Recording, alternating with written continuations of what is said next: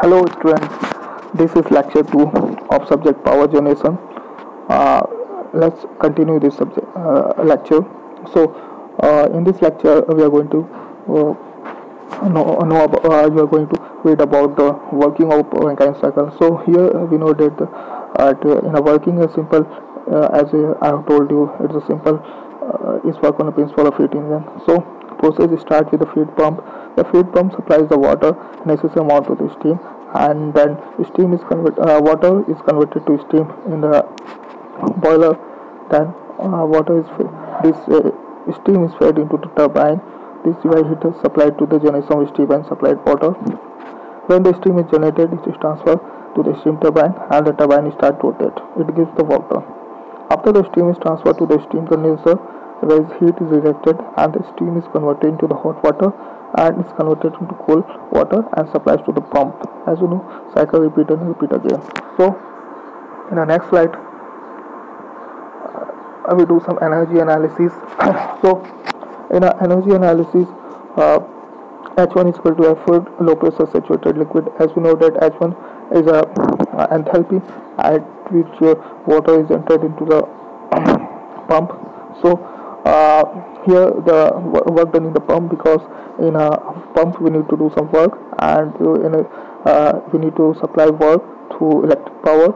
So work W pump, it will equal to H2 minus H1, and in the form of pressure we can say that it's a VF, pressure high pressure minus low pressure.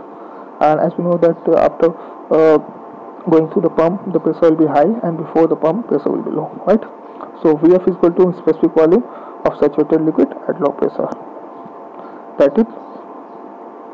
And next is Q in, that is heat addition. Heat addition taking place in a boiler, as you know that. So here the heat addition will be H3 minus H2.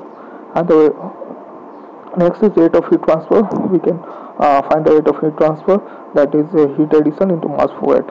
That is rate of heat transfer depend on the mass flow rate, that how much mass we are flowing through this boiler, right? Next is usually either Q addition will be specified or else the high temperature or pressure. So you can find S3, right? So next is heat rejection, that is Q out. It is taking place in condenser unit, and here the formula of Q out will be equal to S4 minus H1 sin half 6. Okay, next is work done in turbine. It will be equal to S3 minus S4, that's the turbine work. And if we need to calculate the power, then we know that power is equal to work into mass flow rate, right? So and here low pressure, as we know that from this diagram we can see that from this diagram it is clear that enthalpy, that 3 sub 4 is a isentropic process. So isentropic means enthalpy will be constant. So S3 will be equal to S4 here, and also S1 equal to S2, right?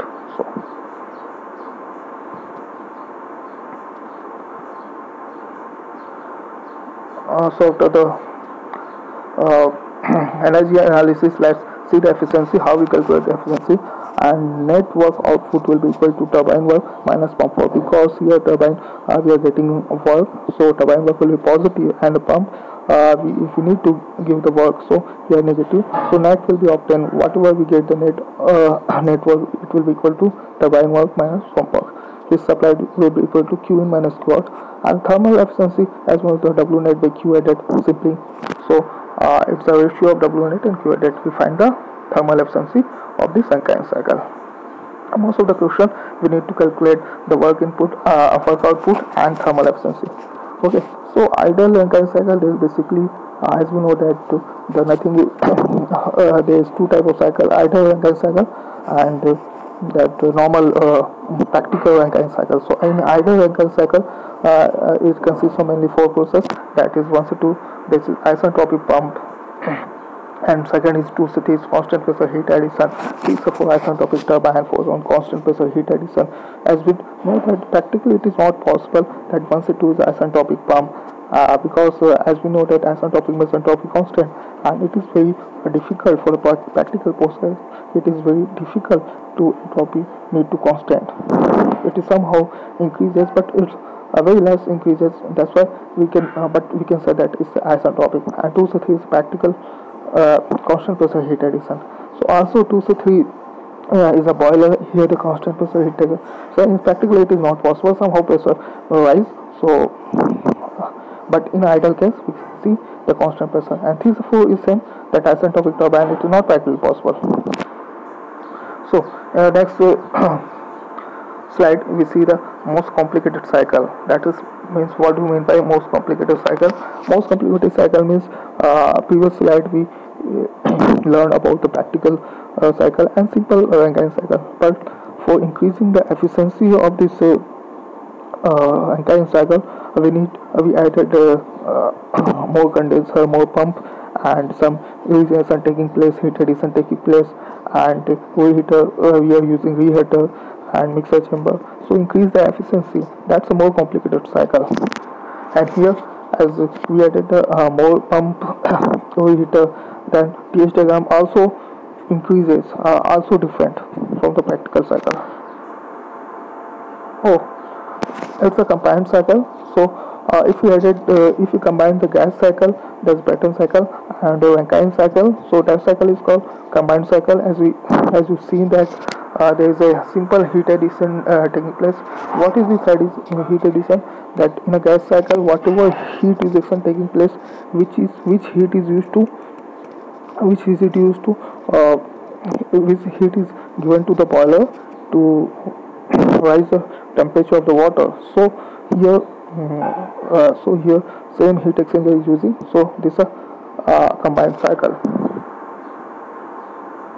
Okay, thank you for this lecture, and in lecture 3 we'll discuss next topic, and please follow some numerical question to this, and you get some numerical question, a PKNAG book and other book. So, okay, thank you for this lecture. We'll continue in the next lecture, that is lecture 3. Thank you.